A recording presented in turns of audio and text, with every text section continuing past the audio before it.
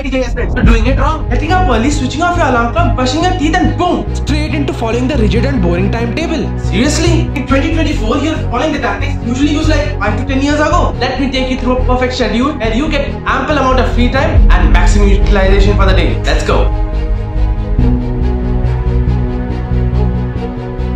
Hi guys, सिद्धार्थी में आपका स्वागत है.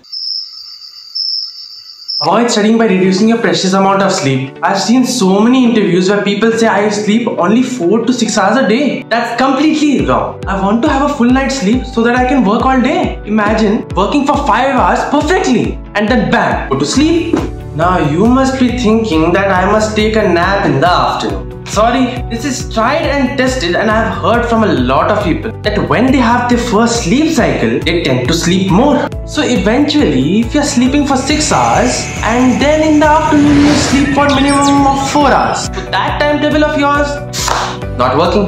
After having food, kindly, please do not study immediately. Please, after eating food, take at least 15 minutes to regain your energy. Or else, dude, you will be so uncomfortable during your study time that you will not be able to study a single word. Moreover, if you are eating something heavy, please eat it during that part of the day when you are studying inorganic chemistry. Because, dude, eventually having something heavy and studying inorganic chemistry makes you go to sleep. It is very important that you give 1 day of the week to inorganic and organic chemistry. Please do not choose 3 subjects in 1 day. You're trying to do all the subjects just to finish the syllabus. When it's revision time, it will be very hard to handle. Choose either chemistry plus physics, physics plus maths, or physics plus chemistry and study them properly during the whole course of the day.